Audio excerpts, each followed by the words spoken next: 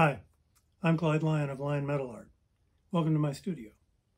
I'm in a new location this year, centrally located on the east side of Greenville. It has been a crazy year for all of us. For me, the crazy has included moving and opening up a much larger studio space. But that has allowed me to work on more complex and fun designs. I am now 2 years into retirement after nearly 40 years as an accountant. So trust me, I'm still learning a lot about my skills as an artist.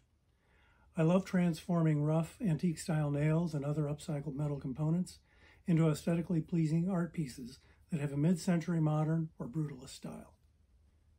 So, welcome again to my studio, an unfinished basement storage space for much of its 60-year life, now recently transformed into so much more. This is where my ideas come to life and work their way into finished pieces of art. My primary medium is antique-style nails. They come in a wide variety of sizes and shapes, as you can see.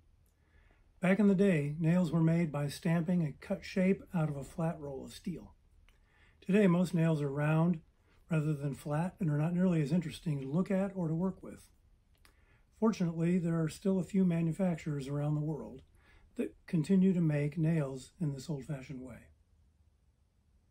In addition to nails, I also use a wide variety of reclaimed or upcycled components. I find candle holders, wine racks, and old outdoor art at estate sales and resale shops, and I love to transform them into new and vibrant pieces of art. My process involves sketching, which I am terrible at, by the way, cutting, bending, grinding, layout, brazing, cleaning, and assembly, and then finish coating. In the end, a piece takes on a personality all its own, and I dream up a name for it. So thank you for taking a look at Lyon Metal Art. I hope you will come visit my studio on November 13th and 14th during Open Studios weekend.